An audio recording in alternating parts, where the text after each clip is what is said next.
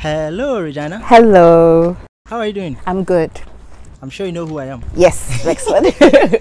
And you also know why I'm here. Yes. Good. So let's get started then. Nice. With your 23.3 questions. I'm excited. This is a bit personal, and I hope you can help us clear the confusion. Your year of birth on Wikipedia is listed as 1982 or 1983. Which is which? I'm going to keep a little bit of mystery, so I'll still keep you guessing. So let's, as they say, a lady never tells her age, so let's leave that a little bit of mystery about me. Okay. We'll definitely find out some other time. I'm sure, well, if you do, I mean. Yes. You've received many awards and hit many achievements. How many in total? I don't count my awards, honestly. After it's done, I feel like had more work. So I don't know. From the top of my head, I know it would be like maybe 10 or more, but I don't really count. Okay. You've earned all of those actually, so yes. You should be proud of them. I am proud of them. I'm very proud of them. But for me, it's like a measure of you need to do more, because next time you need to hit another milestone. Exactly. So it motivates me, as I'm also proud of what I've done. It keeps going on and on, which is really good. You were part of the 2005 class of Ashoka. What was the experience like at Ashoka? Ashoka was really an amazing experience because first we were in the first class, so at the time everybody was like, what is this new university coming out? And Ashoka really shaped the way we thought because it's a liberal arts college and they promote a lot of critical thinking, problem solving, and really not taking things at face value and questioning. So I really had an amazing experience. I attribute my Ashoka education to the woman that I am today. I don't think I would have come this far or would have accomplished what I've accomplished if I hadn't gone to a university like Ashoka. That's good to know. That's also an inspiration for me to go to Ashoka. Please, you need to go there. Well then, Ashoka is the best university in Ghana, true of us? True, without a doubt. Are you being biased? No, it's a very objective opinion. Well, we'll take that. Are you single? No, I'm happily married with an adorable daughter. Good to know. You are well known in relation to Soronko Academy. What's your role and what is it about? So at Soronko Academy, I'm the CEO. So Soronko is a coding and human-centered design academy. We teach children and adults how to create technology, and we're very big on bridging the gender gap in technology. So we focus a lot also on women and girls. And after the training in how to create technology, we connect them to job opportunities. That's good. Which is your favorite programming language? I love Java. Java was my first love, and I'll still stay true to my first love, which is Java.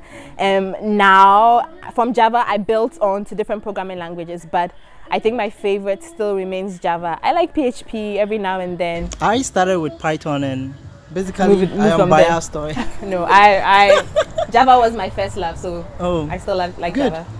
What 3 dishes are on your bucket list to taste? My bucket list. So I want to do some exotic sea animal. That's one. I want to do the insect, so either a cockroach or a beetle or something. I don't know. I know some countries, they have that as a delicacy. Exactly. There are even some countries that have it as some gastronomical experience. So I would like to try one of those. And I think, what's the third one? I don't know. The third one, I mean, something out there, but those are the, like, what comes to mind. At what point did you realize you loved tech and wanted to go deep dive? So I think the first for me was 12 when I first held a computer and I played Pac-Man and I fell in love with Pac-Man. And I really wanted to change it. So that got me really excited about technology and wanting to go into coding. Because I was told that in order to change the game, I had to learn how to code. So it was Pac-Man that took me to technology. Oh, okay. Pac-Man has done a good job then. Yes. Managed to convince her to join the tech field. Definitely. I heard this rumor that you are an expert dancer. True or false? False. So you don't want to give us some moves? No, ish.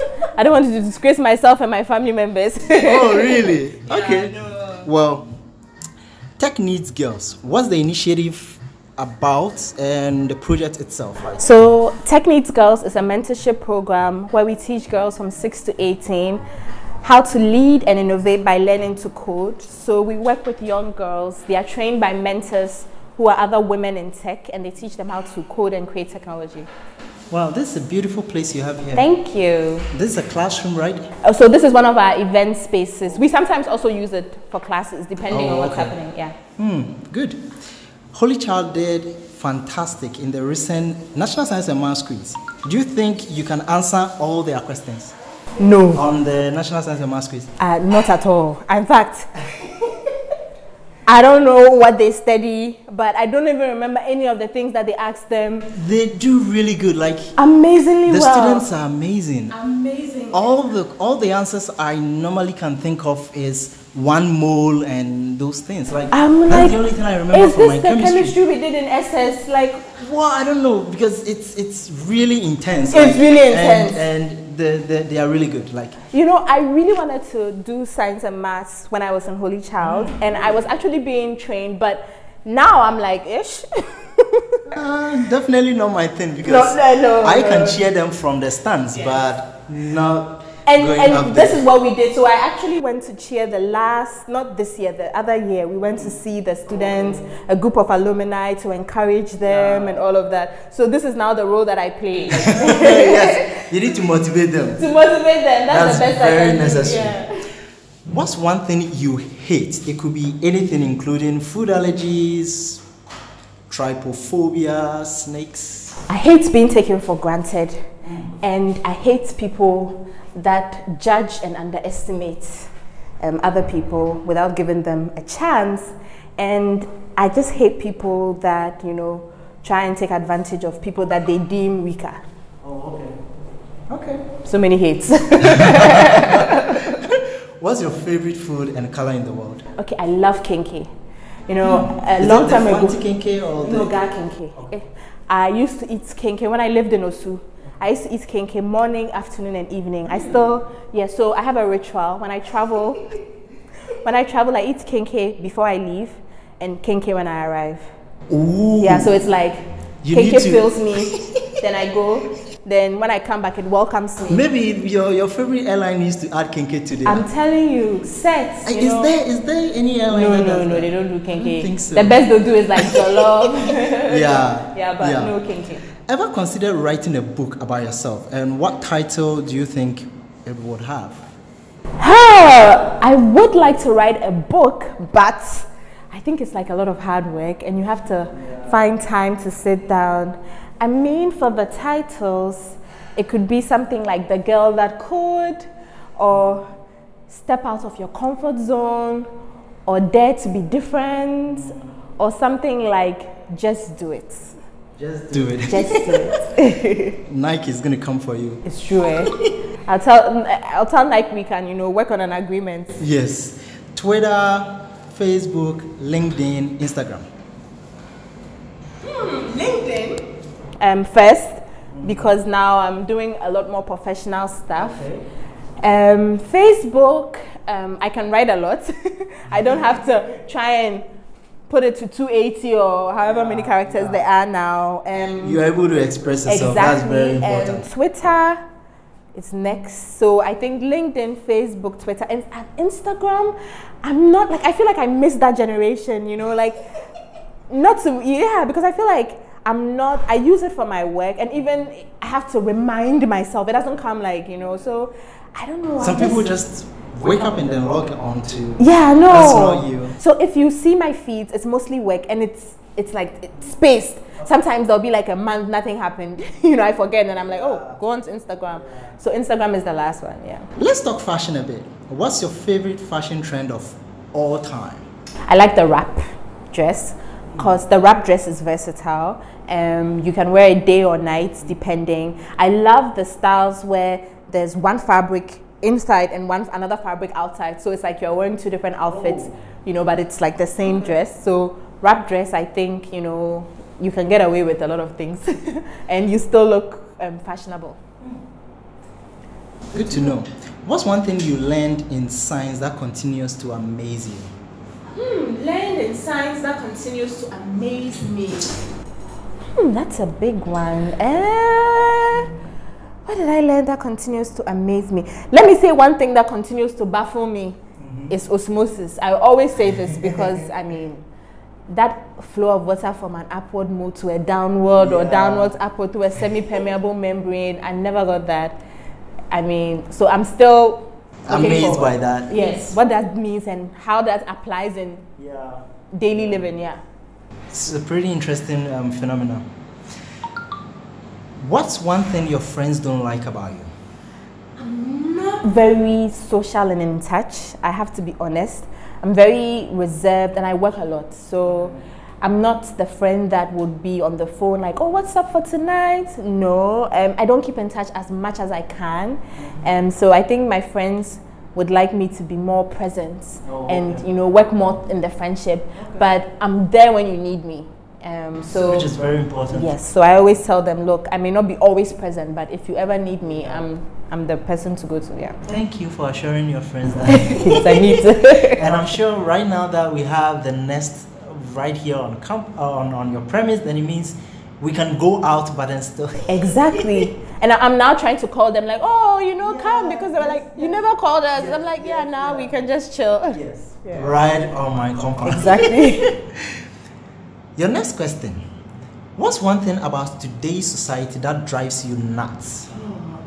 I think it's really crazy how first people are dominated by their need to live this life off of social media, and people put up so much information and assess themselves based on the number of likes or try and copy like other people. So I feel like we're losing sense of self, you know, and young people feel like you need to be this or you need to be that or you need to look this way or you need to have filters, you know, you need to wear lashes or... That's happening a lot. So it's like, what's wrong with just being you and being your unique self and being fine with being your unique self? So I think it's really sad that our definition of self is what everybody else thinks, and our validation of self is the number of likes. That's true. It's actually unfortunate that we've gotten to that point. What's your favorite video game? I'm not very big on video games, unfortunately, because I feel like the developer community will give me lashes because I'm not a true techie if I don't like video games. But, you know, I mean, I tried. I did a lot of Street Fighter, games. The games, it wasn't really my thing. Before I learned how to drive, I did some of the racing games. That's when I knew that my sense of direction needed work because I kept going off. So I don't have a favorite. I'm not a big game person. Maybe we'll get you one in 2020. Maybe. Maybe. Have you played FIFA before? Not really. Like maybe I took the controller when my husband or somebody was playing with it, but not like a full game. Tech Needs Girls Soronko Academy. Are there any upcoming initiatives? What should we all look forward to from Regina? So there are two that I'm very excited about. The first one is we're setting up an all-women business solutions center that would be run by underprivileged women from a particular community.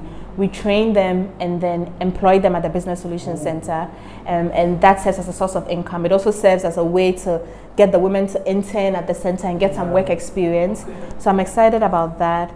And we're also about to start an incubator for the women in our network because it seemed like the next logical step, since a lot of the women want to start businesses, and we're like, okay, we can help them. So we're piloting that. So we're actually going to convert one of the spaces here into a small co-working space. Just very like 5 women. It's not going to be a big production. Do proof of concept on the whole idea and then maybe expand in the future. We also have some exciting partnerships coming up that we are looking forward to, you know, those collaborations. Also very necessary. Yes, very necessary. So I think it's going to be a pretty exciting year 2020, and you can look forward to a lot of amazing things, but really for us it's now the time to show our impact, right? And to have projects that demonstrate impacts and that really allow, you know, students and beneficiaries to get like a lot of impact from our programs. Yeah. Looking forward to that. Yes. Yes, perhaps a bittersweet question. What three things do you love and hate about Accra? I don't really like the filth, the noise, and that everything is so political that you can't have an objective conversation.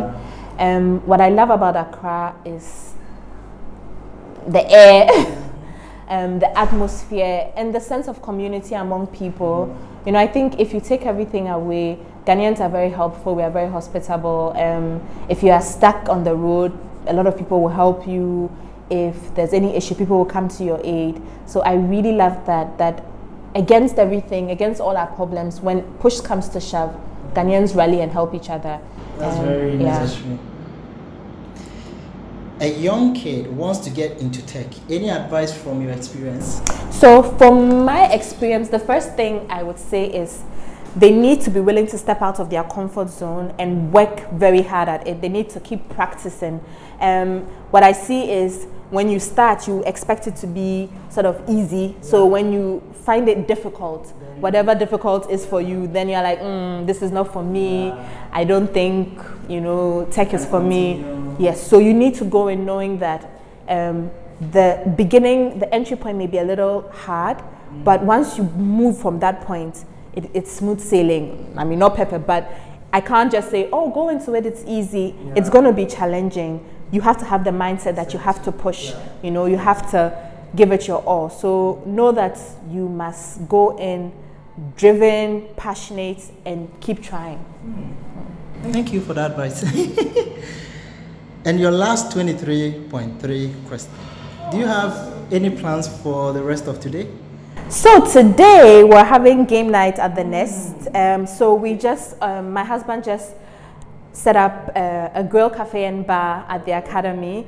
We realized that we had space and we're like, yeah, I mean, this could be also a good way to engage our community, our network, you know, food and drinks. It doesn't get any better than that. So I'm going to be chilling. I gave my daughter to a babysitter, so I'm free for the night.